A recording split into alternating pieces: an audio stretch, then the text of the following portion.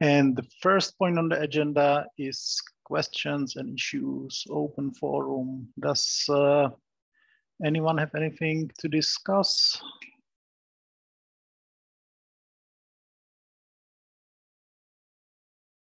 If not, then as usually we skip it. And the next point is open PRs and issues. Does anyone want to discuss anything? I didn't pick any issues or PRs here this time, but if anyone has something they want to discuss, we can go through it.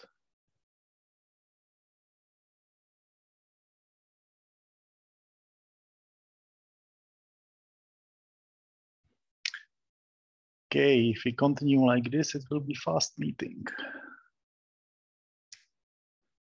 But we have definitely some proposals which are opened. So first one is about the custom authentication in the Kafka brokers. And it looks like it has now 3 approvals from me, Paolo, and Tom, and nobody else commented. And it's really open for quite some time. And so 3 approvals are enough for the proposal to be approved. So I suggest to call it approved and merge it. Sounds good to me. Sounds good to me. Yeah, fine with me.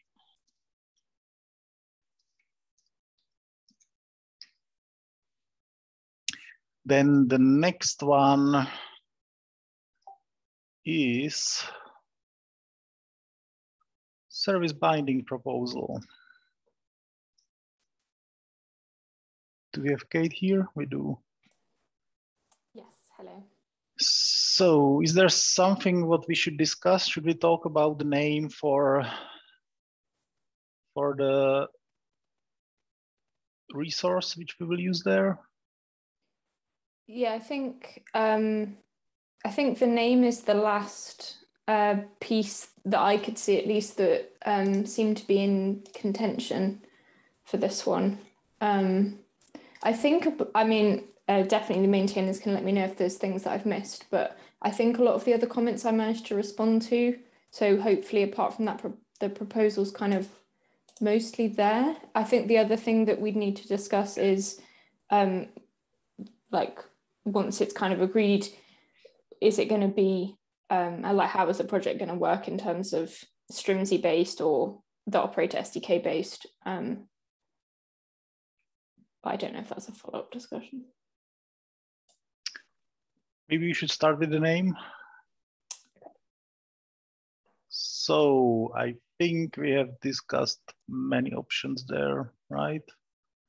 But it looks like the main ones were Kafka connection, Kafka service, and the last one, which seemed to have some kind of agreement, was Kafka access. So which one do we go with?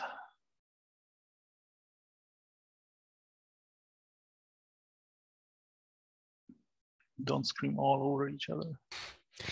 Well, my opinion was on Kafka service, but it seems that the others like Kafka access, where the access thing, let me think just about the old Microsoft access. So I think nobody else thinks about that anymore. Well, just me, at least. By the way, yeah, I can live with it. Let's vote for that, and I guess that the majority is okay with the Kafka access. The Kafka connection, was just a kind of confusing for me with the Kafka connector, Kafka connect, Kafka connection. So too many things with this name. So I can live with Kafka access. Yeah, I can live with Kafka access too. I'm happy with that.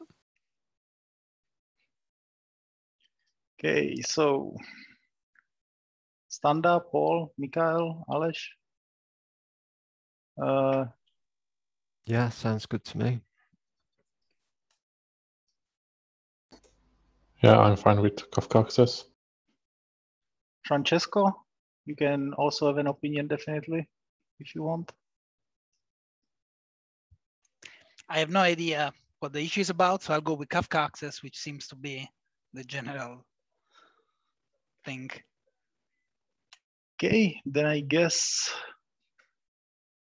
that's the agreement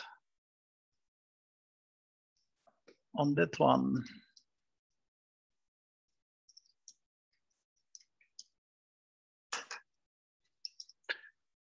What is it?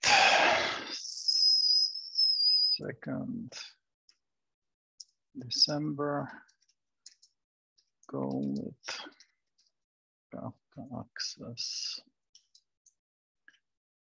Okay. So let's mark it here as well, maybe.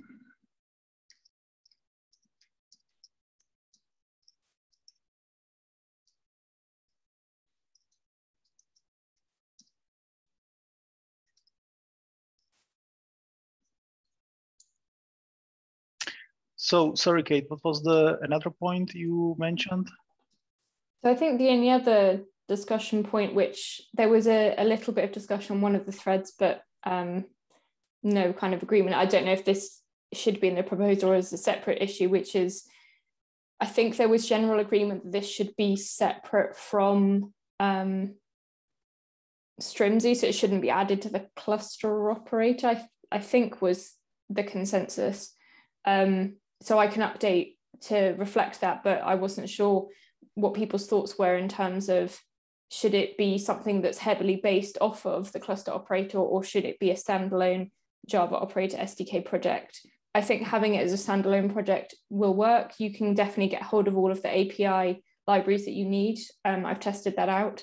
I think the downside of using the Java operator SDK is it is just a bit newer, and like I've found it a little bit tricky to kind of find documentation and work out how to build up the operator, but it's such a simple operator that using that approach would cut out a lot of additional code that we would have to have in the project. So that's the pro.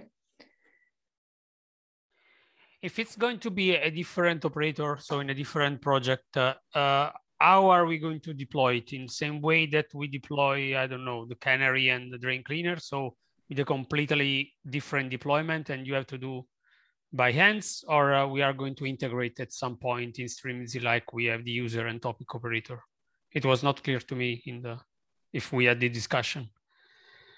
It's not dependent on the Kafka cluster, so you cannot deploy it in the same way as the user and topic operators. Yes, right. Yeah, because it's watching different. Yeah, I mean, it can be used for different Kafka custom resource, right? For different Kafka clusters, right? Yeah. Exactly. You can have Kubernetes cluster with multiple Kafka clusters, and then you will have Kafka access resources pointing to different clusters. Yes. So I think it needs to be separate. Yeah. Yeah, okay. So I guess the first point to decide is whether we actually want to decide this now. So I think I raised a bit of this discussion on the proposal originally.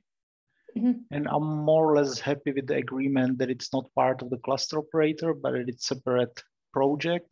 And just to clarify, separate project means separate GitHub repo within the Strimzi organization, but it's still part of Strimzi, right?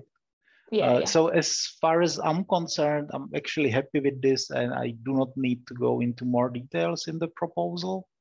Okay. But if others want to cover that, then I'm also fine with it. And to be honest, if you ask me, I would say whoever works on it should maybe make the decision. I'm not sure actually if you are planning to work on the implementation, Kate, or if someone else does it, but yeah. I've started playing around with the POC, so I'm very happy to work on the implementation. Yeah, then maybe to me it sounds more like you should then maybe choose which way you want to go. Well, I can go ahead and get the proposal updated with those last pieces just to make it clear that it's a standalone GitHub repo within Strimzi, and that I'll rename everything to Kafka Access. Was there any other points that any of the maintainers or people who've reviewed it thought I've missed that are still outstanding discussions on that one? I'll go for it one last time, but I'm not aware of anything on my side.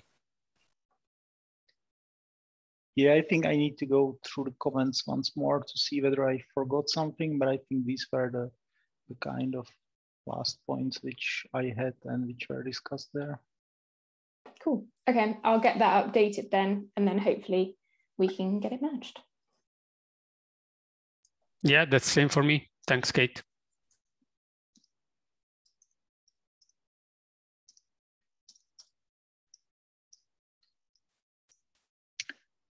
Okay. Anything else to the service binding stuff?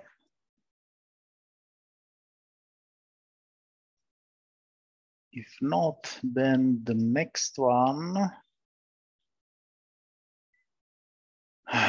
is the Connect API security. And I will be absolutely honest that I know there was some discussion about certificates, but I'm not up to date. So I guess I leave it up to Kate or others if there is something we want to discuss now, or if we just need more time to catch up.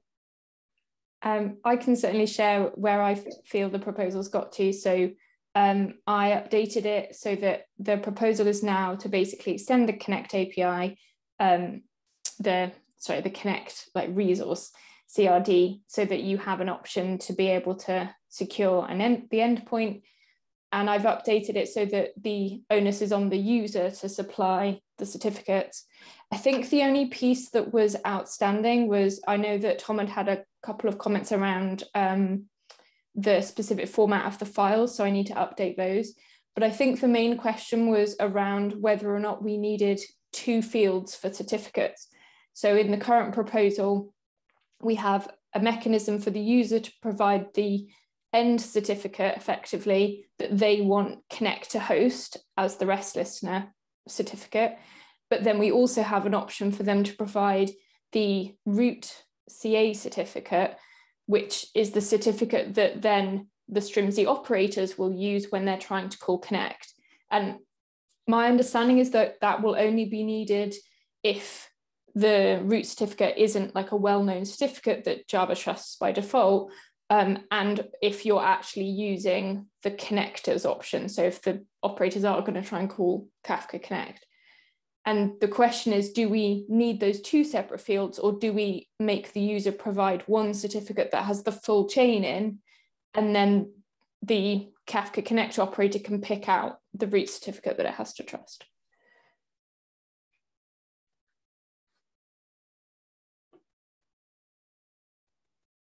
I think that was the last question I was aware of. Yeah, I think the second option that I won't try and re-describe is probably where we want to land with this. Is my feeling. I don't know if anyone disagrees or.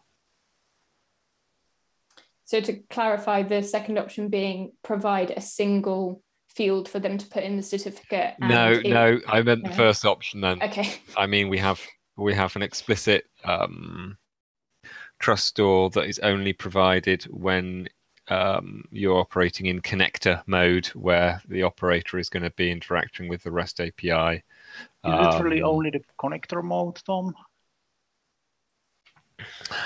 We have the features that are like getting the list of plugins and so on. Okay. I'm not sure these are tied to yeah, okay, operator. That's true. I'd forgotten that we had, yeah, of course, you're right. We've got those other interactions as well. But I still think it makes sense to do that because you only need to supply that if it's not a if the root CA is not one that's already going to be trusted by the JVM.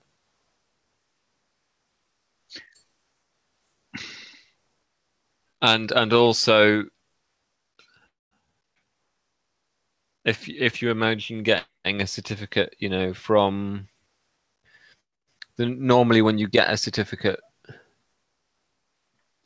So, go on. Yeah, I don't know. I don't feel up to date with the PR, I'm afraid. So I'm not sure. I might say something what's solved there.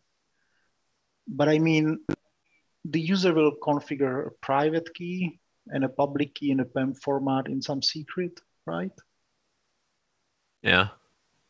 And the cluster operator, it doesn't really need a CA file. It can really just take the server certificate public key and use that to connect, right? I think it could do that. I think the downside of that approach is that it will mean the user will have to change both certificates every time. Whereas if they were able to provide a CA certificate, then it means that if their certificate changes, they only have to change that one certificate. They don't have to change the CA part because the operator will continue to trust it. Yeah, but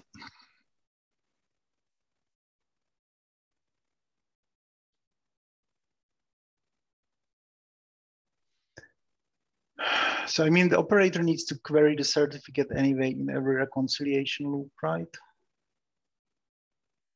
So what benefit does the CA give it really? I think it's a benefit to the user in that they don't have to. Well, yeah, I they guess don't have to update the CA, right? But if the operator uses the server public key, that public ser directly, then they don't even need to specify the CA. So yeah, that's true. Yeah, it doesn't differ. And does having the CA have really some meaning for the rolling update to roll out the new certificate if the user changes it? Yeah, I guess, yeah, normally the reason, my understanding is normally the reason you provide the CA for the client is so that your client doesn't have to change. But like you say, the operator will notice the change regardless. Is it that much of a big step for it to then go update its own trust store as well as? Yeah, I guess the value would be if the operator needs to talk with the Connect API before as well as after the rolling update, then it needs to know the old certificate and the new certificate. And if you have a separate CA certificates, then even when you are changing the CAs, you can just add first the new CA. And then, because when the reconciliation starts, the secret will be probably updated with the new certificate, possibly both private and public key, but the connect is still using the old certificate. Yeah.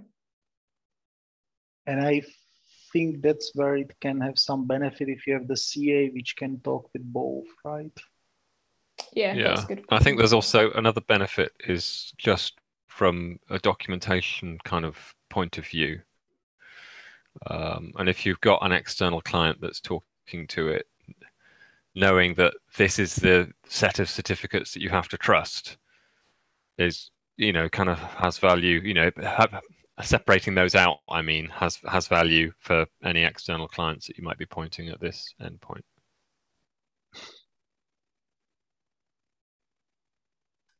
Yeah, to be honest, it's not so usual having in the trust store the exact certificate that you are getting from the server during the TLS handshake. In general, you are kind of quite often having a certificate that was using to sign the server certificate, not the server certificate itself.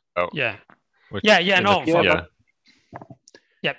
for this, I see what you mean now, Paolo. Yeah, sorry. Yeah.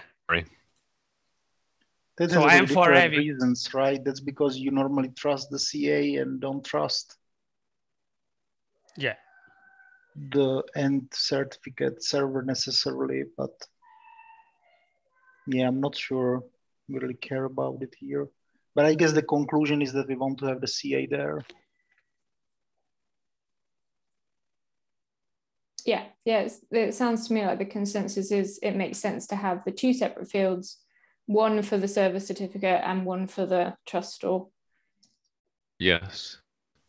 But by the one for the server certificate, you mean one for the server certificate path, because that could contain intermediate CAs, which aren't directly trusted, but are needed to form a path to the trusted CA in the other field, right? Yes. Not to, complicate things, but let's make sure this is sufficiently general. Yeah.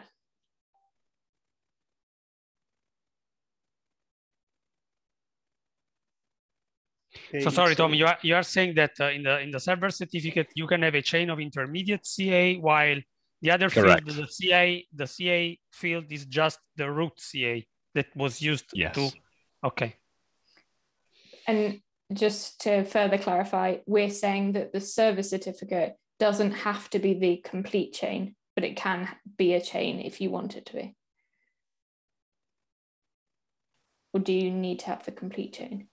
You need to provide the chain that goes just short of the trusted certificate in the other field, in the trust store field.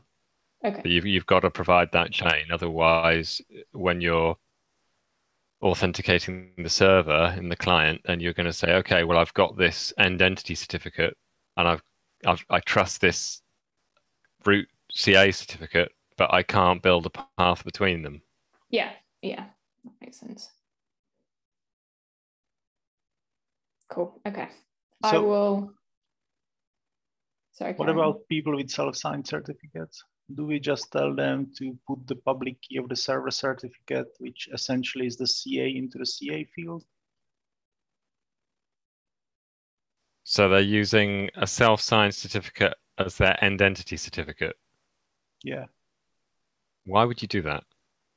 Because you want encryption. I mean, self-signed certificate gives you the same level of encryption as signed certificate, right? The only thing which differs there is a trust. So if you just want to encrypt the connection for whatever reason, then self-signed certificate is completely sufficient.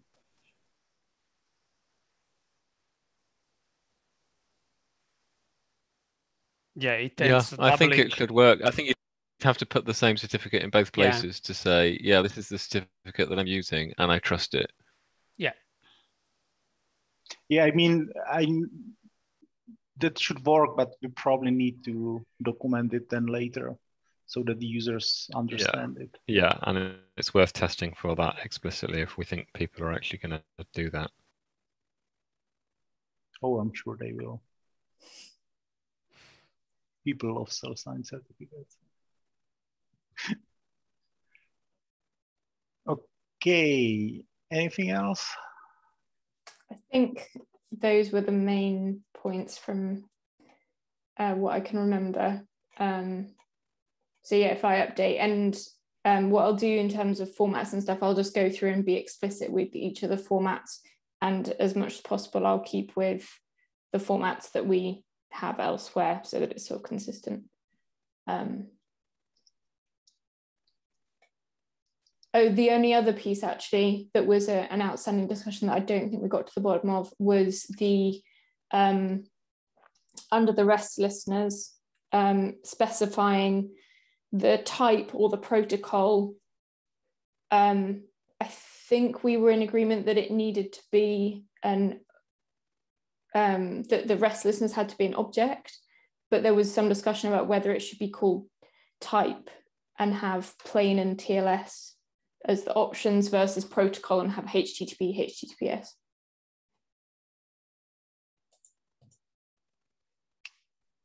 That was a comment I made, right? Well, yes. About to be an object, I agree. So I was just raising the fact to use a list, but I agree that even for extension, I don't know if we need to add some other fields later. Be careful, we screwed it up in the Kafka CR already. Yeah, no, yeah, so to be an object is much better. Yeah, I was just thinking that, as Jakub said, that type could be better than protocol. So I don't know. I personally was a bit torn. I mean, the protocol makes a lot of sense there, but then there's also many other places where we use type for this or for similar things. So yeah, I can probably go both ways. So Katie, you were raising the point that type was used for the listeners, right? yeah, so my last comment on it was I think that type might be confusing because this is ultimately a listener, and where we've used listeners in the Kafka CR section, type refers to internal versus root versus node port or things like that. It doesn't refer to HTTP. It doesn't refer to the protocol because obviously it's the Kafka protocol. So I wondered if reusing type in a field that's called listeners would cause confusion, and they would think, am I exposing this endpoint internally versus externally? Because we aren't giving them any options at the moment to add a service or a route for this Kafka Connect endpoint. It's just how the endpoint itself is exposed. And I guess in future, we might want to add a type field so that then the connect operator would automatically create a service or a route. Yeah, I think that makes sense. Or even using, if we use a TLS field as we use in the other places, it means that, you can have both, right? So if you set a TLS false, you are enabling just HTTP. If you set TLS true, you should enable HTTP and HTTPS. Maybe it's confusing, right?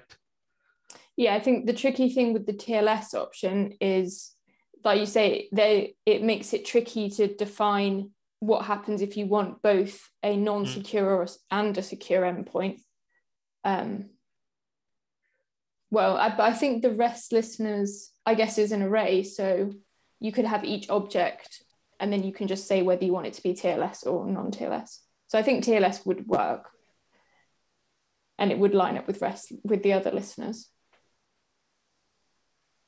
Yeah, I'm just thinking about if in the future we decided that we wanted to have some sort of authorization, say, on endpoints selectively, for example, then we'd want, that doesn't want to be like a third type separate. You've got sort of like the protocol part and whether that's TLS or not. But then you've got other things at a higher level that you might want to attach to that sort of those different endpoints, if you like. Does that make sense? Yeah, I think so. I feel like I'm maybe leaning towards having just a Boolean field called TLS that says whether that particular listener is secure or not.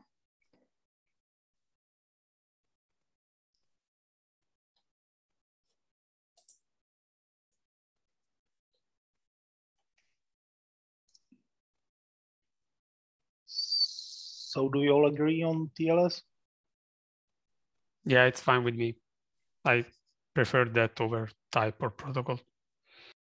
Does that align with what you were saying, Tom, around extending it? Yeah, I think so. At least partly. I'll read what we've got and I'll see if I can form any clearer thoughts. But I think I'm broadly happy with that at the moment. Okay. I think that was it then on that one. Okay. If nobody has anything else, then the last proposal which is opened right now is about the managed identity authentication. So I don't think there's any update since last time, but if you follow Slack, then Mayan, I hope I'm not mispronouncing it, is working on a POC, so you can follow that in the Strimzi dev channel if you want. So I'm not sure anyone has anything to this one. I guess probably not. So, and since these are all the proposals we have, probably nobody has any other proposals to discuss or. Okay, then just a reminder that next week is the KubeCon China and we have the office hours there. Paolo, you keep that still in mind? Yeah. It's really early in the morning for us, right? Yeah. It's 7:45. Not for you, but not for yeah. you, but for me. Yeah. So go to sleep earlier the day before. I can't do that. You are making the preparation for it, right? Yes, I will do. Even if the first 3 days of next week I will be off. But anyway, yes. Okay, not sure anyone has anything else to this. And then the last thing which I added there is issue triage planning. So I think we have quite a lot of different issues on GitHub. And I think it would be useful to go through them and think about which of those are useless now and too old and should be closed, which of them we want to keep. And maybe we can use this to fill in the good start and help wanted labels, because yeah, there's not that much good stuff in those. So yeah, I would probably, so my idea was that we should maybe have some separate meetings. I don't know, 1 hour per week or 1 hour every other week or something like that, where we could go through some of them always and close them, update them, decide on them, set the labels, write down there if you think that proposal with some more details would be needed for it and so on. And try to clean it up a bit, or not necessarily close everything, but if nothing, set the right labels and so on. And I was maybe thinking that we should try to do the enhancements first, and then there's a bunch of unlabeled issues. Then there are a lot of bugs where a lot of them are probably old and outdated, and where maybe just some questions. And then there are some docs things as well. Does that sound reasonable, or?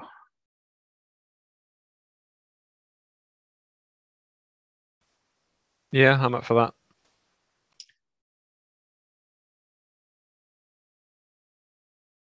Do we want to start before Christmas with it, or do we want to keep it for January?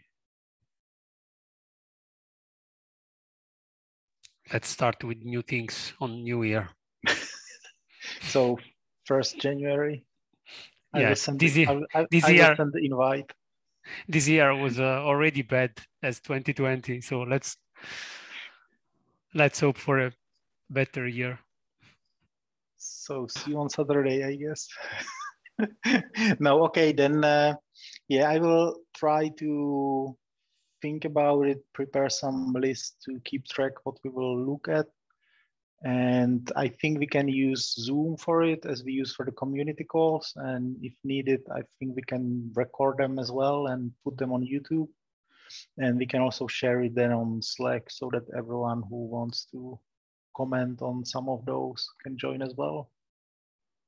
So it's not something that we are asking to CNCF to put into their official calendar, right? I would not do that, because I think we should do it more ad hoc. So I don't think we will. We have like 250 issues approximately opened right now, so we won't go through that in 1 hour. But I think once we clean it up, there's no need to do this regularly. So I think we should do it ad hoc. And I think we can use the Zoom account to do ad hoc meetings as well. So I don't think that should be a problem. At least I hope so.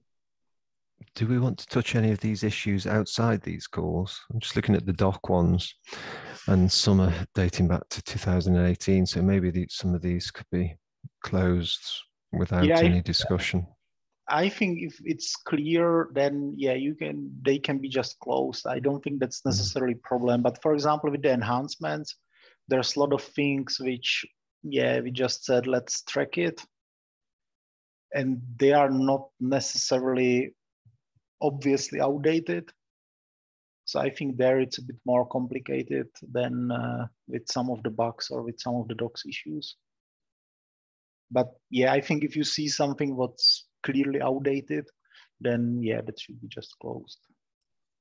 Okay, right, thanks.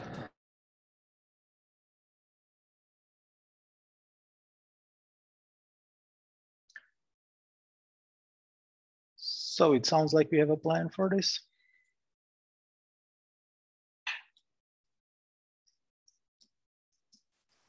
Yep, sounds good to me.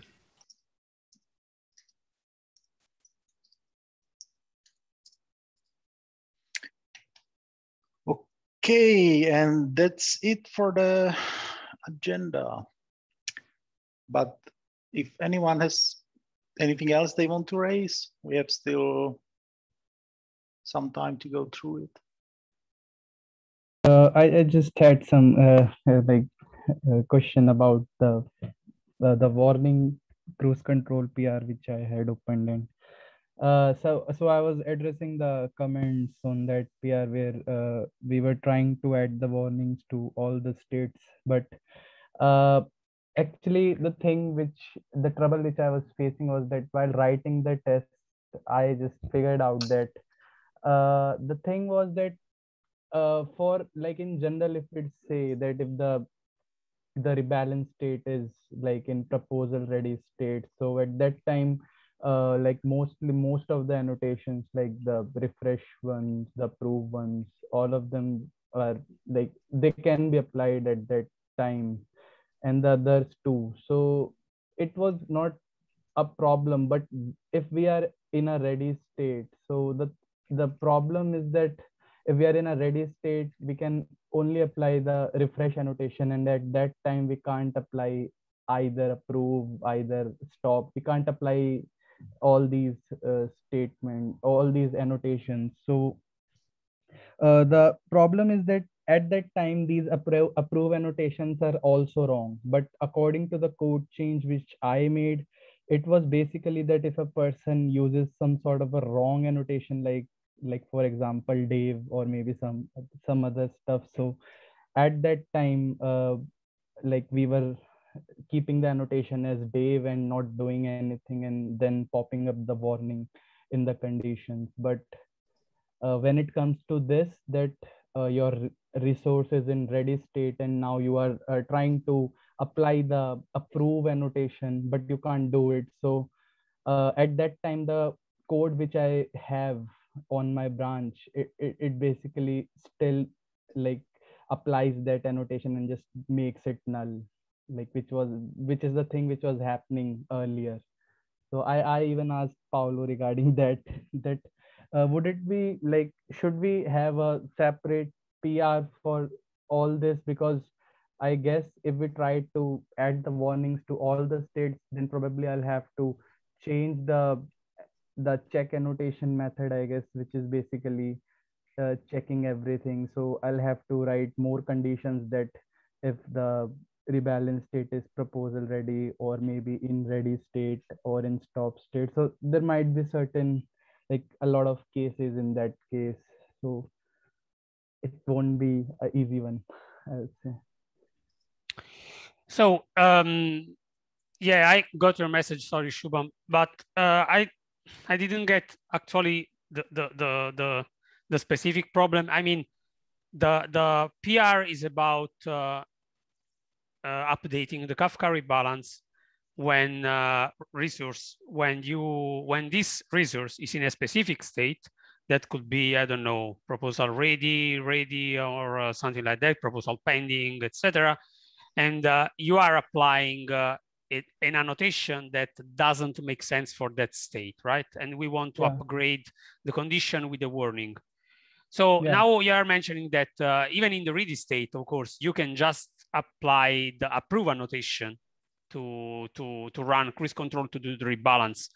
So I guess that even in this case, if someone, I don't know, apply another annotation, even a value that is not supported, not just for the state, but just applying full bar, you have to add the warning on the condition and just stay the Kafka rebalance resource as it is, so in ready. Yeah, so suppose if the person applied approve annotation on a ready state, so basically it is also wrong, because in ready state you can only apply the refresh annotation. So that is the case which I was asking, because my PR can target that issue if you are passing something like foo bar, that sort of a wrong annotation. But what if you apply, like if you put in approve annotation, like it is also wrong because you can't apply approve Well, in that should red. be kind of the same. So the warning should be something like, yeah, approve. Well, not so long, of course, but we know that approve is a valid annotation, but not for the state that Kafka rebalances. This is what you mean, right? So you're not just handling wrong annotation in the sense that the annotation that you are putting is outside the set of valid annotations. But even if you apply a valid annotation, but in a wrong state of the resource, I guess that the warning should be there as well.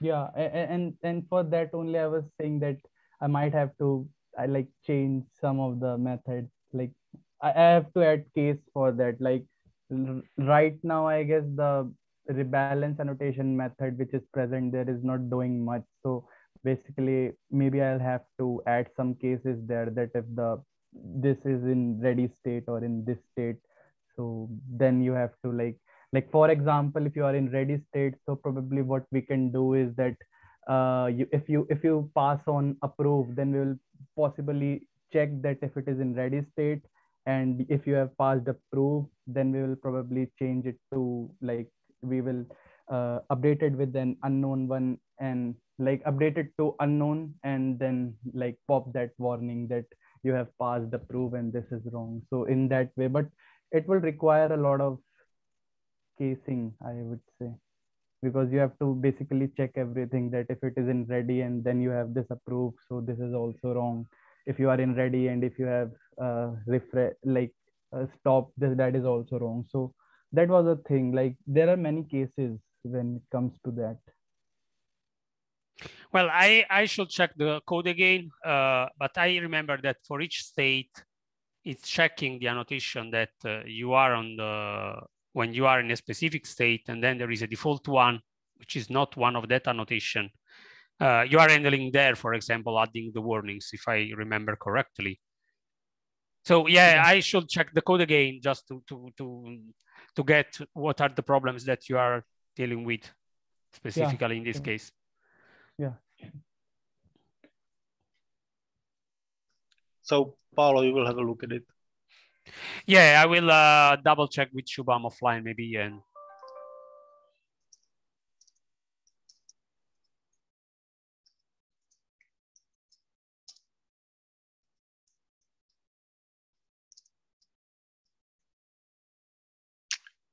Okay. Anyone, anything else?